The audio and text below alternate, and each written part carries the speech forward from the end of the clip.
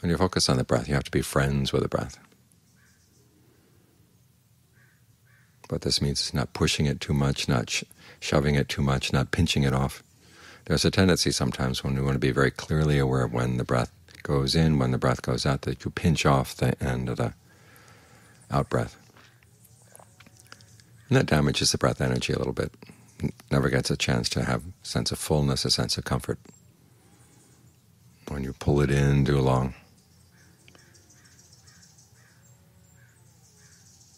push it out too much, you've got to be really careful and be very sensitive to the energy. Remember, it's not the blood energy we're focusing on. The blood energy is a liquid energy. Breath energy can go anywhere. Keep reminding yourself that it can go through solids, it can go through all kinds of stuff. And it doesn't have a clear boundary. So that gives us a chance to allow it to flow around and do its thing.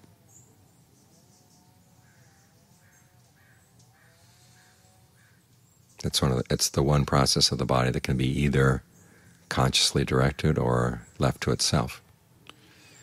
And we have to learn, if we're going to do any conscious directing, you want to do it skillfully. You want to really have a sense of what the breath can do, what it needs,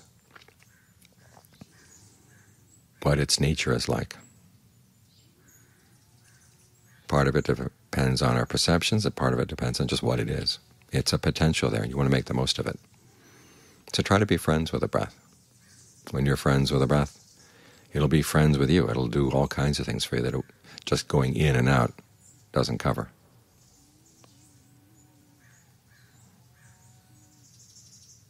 So take some time. It's like making friends with a person. You can't just run up, shake hands, and say, okay, we're going to be friends. I mean, you can do that, but it's not a real friendship.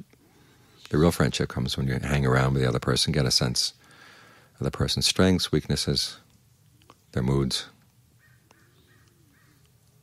what you can do for them, what they can do for you, where their sense of humor is, where their sense of humor is not, that kind of thing. It's the same with the breath. There's some things you can do when you play with the breath, and the breath is perfectly fine. Other times it's going to react.